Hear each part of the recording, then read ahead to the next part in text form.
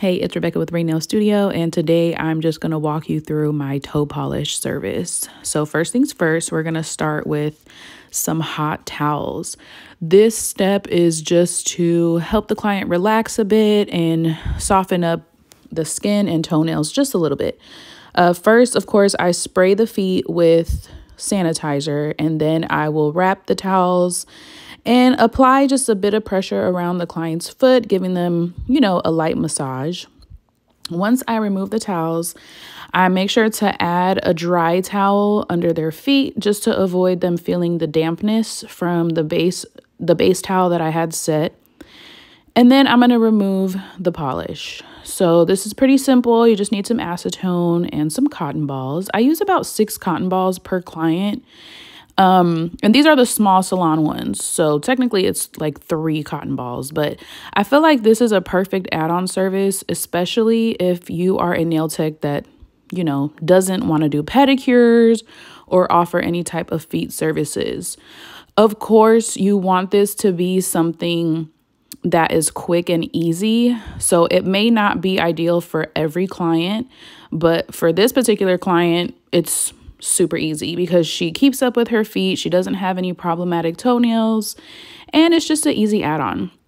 So for this service, I actually charge $20 because I did my research, and at nail salons, they're charging between $8 and $15 for just a basic toe polish.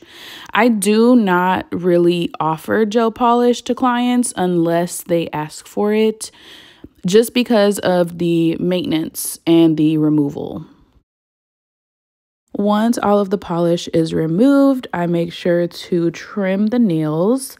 Now, with your nippers, you want to make sure that you're not using too dull of a pair of nippers. Like this set today was pretty dull, so it was taking me a little bit longer to trim her toenails, but of course we go in with a file just to even everything out. And right now, I'll just tell you guys all that I use for a toe polish. So we're going to obviously have the hot towels. We have our nippers. We have a buffer, the mini nail file, and then we have the cleanup brushes for the polish. And then the base and top coat that I use is from OPI. So pretty much what you're going to do is you're just going to shape everything up, take the buffer and buff the toenail. The buffer is going to help to also push back or remove any dead skin, because if you notice, I'm not pushing back the cuticles. I always recommend that my clients get a pedicure every other service. So like with this client, when she books her appointments, she'll book a toe polish with her full set. Then the next month she'll book a pedicure with her full set. And the pedicure is just to help, soften up the skin and toenails a lot more. That way we can get a deeper clean and a deeper cuticle cleanup, because I'm not touching the cuticles here. The only cuticles that I'm touching are the ones that come up when I buff the top of the nail. Now, if you can tell on the big toes, this client frequently has the white spots from her always having her toes polished. This client does not take breaks from toe polish, but I really think it's important that all nail techs or nail enthusiasts really educate themselves on exactly what this is.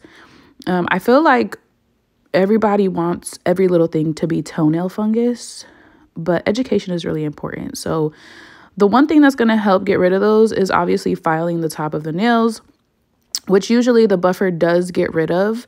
But if the buffer is not doing the job properly, I would just take my mini file and file that right off, and you'll have a nice clean toenail.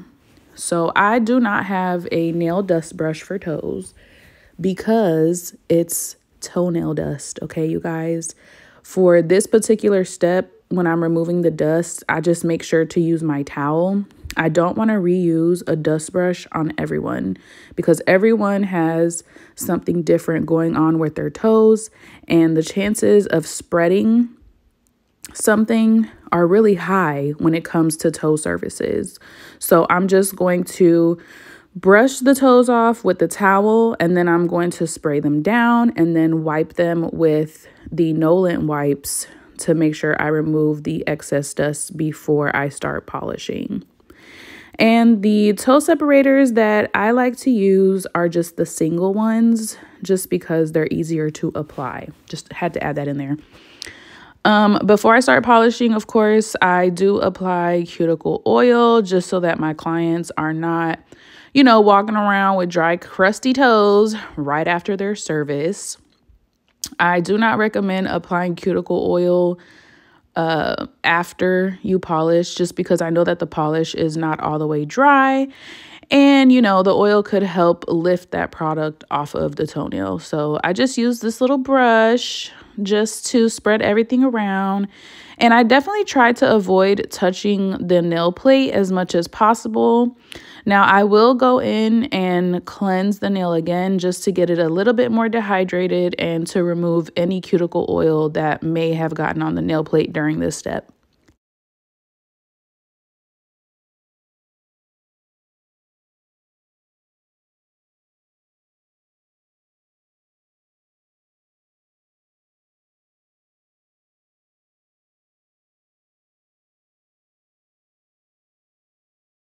All right, that's pretty much it for this add-on service. If you have any questions or comments, feel free to leave them down below.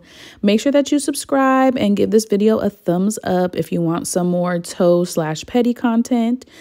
Follow me on Instagram at BeccaB_. Again, my name is Rebecca, and I hope to see you soon.